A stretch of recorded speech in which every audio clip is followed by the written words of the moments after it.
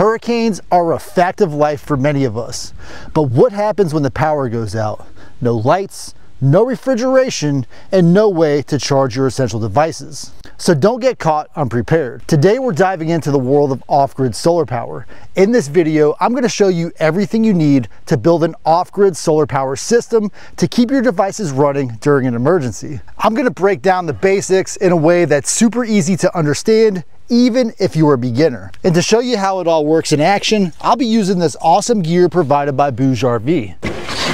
So imagine this, a major storm hits, the power's been out for days, maybe even weeks, but you are relaxed knowing that you have a reliable source of clean energy to keep your lights on, charge your phone, and even power a small fridge. With solar panels like this from Bouge RV, a charge controller, an AC inverter, and a lithium iron phosphate battery, you can create your own personal power and be ready for anything Mother Nature throws your way.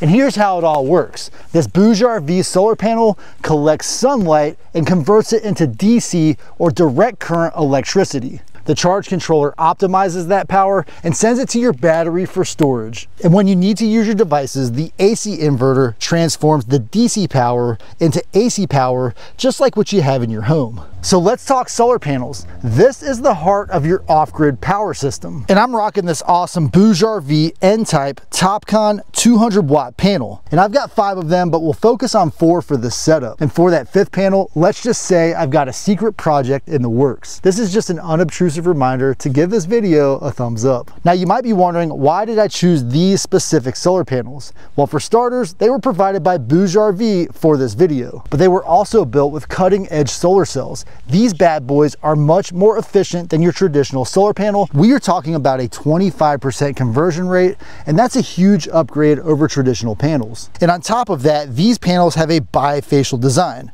So what does that mean? They can capture sunlight from both sides. So not only do they get direct sunlight, but they also absorb reflected light from the ground or surrounding surfaces. And this can boost your solar power output by up to 30%, which is especially useful for shiny or metal roofs. And these panels are built to last. We're talking about a lifespan of up to 30 years.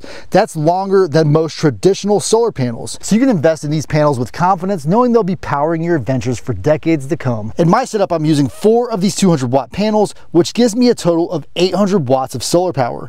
That's enough to keep my essential devices running during an outage, even if the sun isn't shining its brightest. And with that 5th panel at my disposal, let's just say it'll be part of my new secret project. Now let's move on to the next part of our system. We need a way to harness that energy from our panels and send it to our battery. And that's where this little guy comes into play. This is the Bouge RV SunFlow 40 amp MPPT charge controller. Now you might be thinking, what in the world is an MPPT charge controller? Well, think of this essentially as the brains of your solar power system. This thing takes the DC current from your solar panels and, using maximum power point tracking, optimizes that power before it sends it into your battery. In a nutshell, this fancy piece of technology monitors the output of your solar panels and adjusts the voltage to extract the maximum amount of power, even when the sun's not shining at its brightest. This charge controller is extremely efficient, converting up to 98% of the energy that passes through it. That means you're getting the most out of your solar panels. Plus, this has a wide operating range of voltage, making it compatible with almost any solar panel configuration. Safety is paramount when it comes to electricity, and this charge controller has overcharging, over discharging, short circuit, and reverse polarity protection. So you can rest assured that your battery and your entire charging system are safe and sound. Now that we have our solar panels providing power into our charge controller, we need to make sure that we have our battery hooked up. In fact, before you hook up the solar panel, you want to make sure that the charge controller is hooked up to the battery. This is a 100 amp hour or 1280 watt hour battery. It also happens to have a 100 amp maximum BMS, which means it will give a maximum of 1280 watts into my AC inverter. When this battery is at its maximum state of charge, it will read 13.4 volts on your voltmeter. Once you've depleted it, it will work its way down to 10.4 volts. Ideally for my setup, I would have 3 or 4 of these 100 amp hour batteries, giving me a much larger storage capability. However, with just this one battery and my 4 solar panels combined, I can charge this battery in just over an hour from empty. Over the last several years, lithium iron phosphate battery prices have decreased dramatically, making them one of the best ways to invest your money for an off-grid system. In fact, this battery is almost 1/3 of what you would have paid for a battery about 5 years ago. On top of that, the Bouge RV 100 amp hour battery is rated for about 4,000 complete cycles with about 80% of its maximum capacity remaining. All right, we've got our solar panel, our charge controller, and our battery.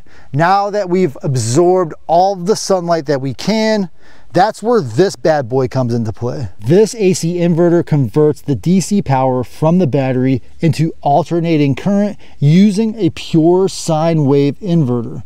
That means that when you plug in your household appliances, you're getting the same kind of power that you would get from your home. Now, this is where you have to be really careful with your AC inverter. This one is a 2,000 watt 12 volt AC inverter, but in reality, that's the maximum power that it can output. For any kind of sustained loads, you're going to want to have something that draws 1,000 watts or less for this AC inverter. So if you think that you're going to do anything with a hot plate, coffee maker, anything like that, you may want to consider getting their 4,000 watt AC inverter, which can sustain loads of 2,000 watts continuously. And one of my favorite features of this AC inverter is the fact that it comes with this remote control. So I can plug this remote control into the inverter and set this panel somewhere inside of my build where it's not in the way, while also hiding all the electronics just so they don't look out of place. And the last major feature of this AC inverter that I want to point out is that this does have Bluetooth connectivity. So when I get everything set up, even if I don't want to access this charge control panel, then I can access all of the device's functions through that Bluetooth app. I've partnered with Bouge RV to offer you an awesome discount on these products. If you're interested in building a solar system like this, be sure to check out my links in the video description. The main advantage of these Bouge RV kits is that you truly get all of the things that you need in one package. You can get that AC inverter, charge controller, LFP battery,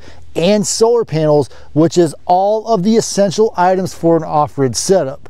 If you buy a pre-packaged power station, those don't necessarily come with solar panels. And for the size of the battery and the size of the capability, at the price of these Bouge RV kits, you are getting truly everything that you need. With that being said, this Bouge RV kit didn't come with USB-C outputs. It didn't come with your standard 12 volt car style outlet. So if that's something that you want, you can easily upgrade this kit with minimal cost. My number one question that I want to ask you, the viewer, is which do you prefer? Those all-in-one kits that have everything you need minus the solar panels, or a kit like this Bouge RV kit that has everything you need except for possibly a few of those special outputs? I tend to think that each one of those things has their own special use, but for those that want to get their hands a little dirty, not too difficult to work on, these Bouge RV kits might be a better option. In the next video in the series, I'm going to take this system off grid and set it up in a real world scenario. We'll cover everything from mounting the solar panels to connecting the system to your devices. So make sure you subscribe to Adventure Gear TV and hit that notification bell so you don't miss it.